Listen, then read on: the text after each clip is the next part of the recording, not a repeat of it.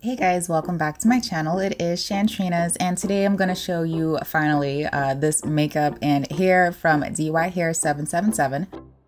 So this is their Burmese deep wave hair. I absolutely love it. It is a 360 frontal, and I gotta admit this was a little hard to do, but overall I love the results. I just think my head's a little too big for this cap size, but you know what, we're gonna work past that and we still gonna look cute, so it doesn't even matter. To start off, I'm gonna go ahead and try to lay down my frontal using this glue, Gorilla Snot, and some hairspray that I found in my little hair box of hair products. And just an FYI, I was not able to get my frontal to stick down that great with this hairspray and hair gel combination, so I did end up picking up that Got to Be Glued and the Got to Be Glued hairspray, so I will be trying out that method pretty soon. But I think if the frontal was a little bigger, I would have been able to absolutely slay this. Like, I would have slayed it, you guys. And this is me trying to lay my baby hairs. I still don't really know how to do that. I am learning as I go, and I'm hoping I get better at it pretty soon. But yeah, that's just how it's going to be for right now. I'm taking some water and my little water spray bottle. I did write water on it because I got to make sure I know which one I'm looking at.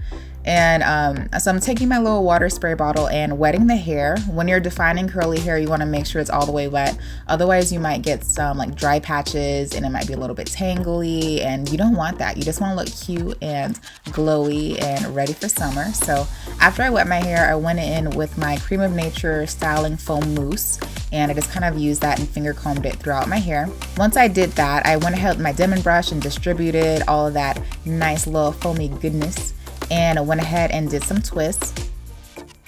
So just some basic 2-strand twists, and then I kind of twirled the ends to get a better defined look to it.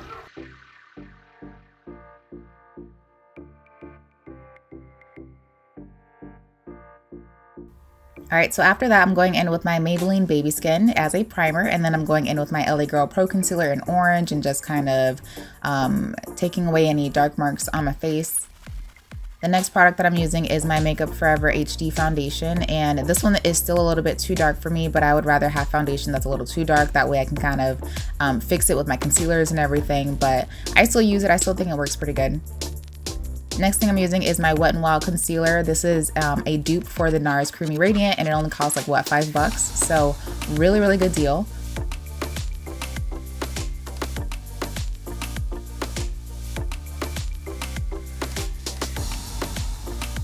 Over top of that, I'm using my LA Girl Pro Conceal in Fawn, and just kind of to lighten up underneath my eye and make everything a little bit brighter. After that, I'm setting it with my Sasha Buttercup setting powder, only on the places that I want to stay matte, so basically just like in the center of my face.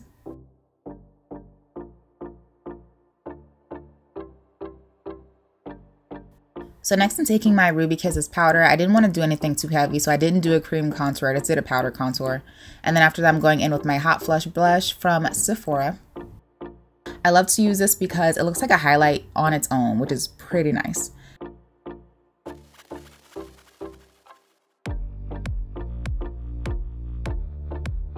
And next I'm taking my Femme Couture Luminizer Drops. This is my first time using anything like this product, and I am blown away. I can't wait to use it, like other products like this, like the higher end versions, but this one was only like $5. And I'm going in with my MAC Global Glow highlighter and using that right on top, and it just gives you like the perfect like highlight. Isn't that gorgeous? Basically any highlight that you use over this is gonna be gorgeous. And I also put some on my forehead because I wanted to look like a cute little glazed donut, and on my chin and on my nose. After that, I'm using the same blush that I used on my cheeks on my eyelids. So I wanted to keep this really simple for you guys, cute and summery. And I went ahead with those luminizer drops and just put that on my eyelid. Next thing I did was take my MAC highlighter and also use that on my eyelid. So basically using like the same two products all over my face. And then taking the same blush and using that underneath my eye to kind of smoke it out a little bit. Next, I'm showing you my cute little eyelash holder. I don't know what eyelashes these are. I'm so sorry. I've had them for a while. I'm also taking my Sephora Micro Smooth powder. This is just like an all-over finishing powder. Next thing I'm taking here is my NYX Espresso lip liner. I love this stuff. It's absolutely Beautiful. I love dark lip liners, especially when I like dark brown. Like, that is my jam. And then I'm taking my NYX Embellishment Super Clicky Lipstick. Super pretty, very great nude. Next, I'm taking my macadamia oil and kind of scrunching it into my hair. My hair was still a little bit damp, so the curl pattern wasn't as defined as it could have been, but I still loved it either way.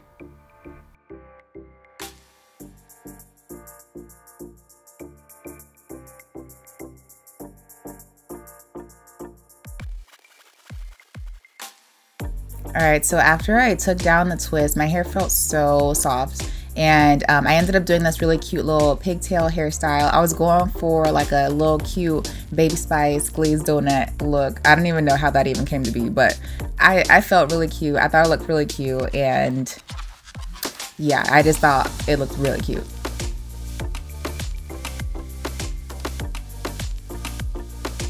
There is a coupon code for this, so if you want to save some dollar bills, please check the description box, and I'll see you guys next time. Bye!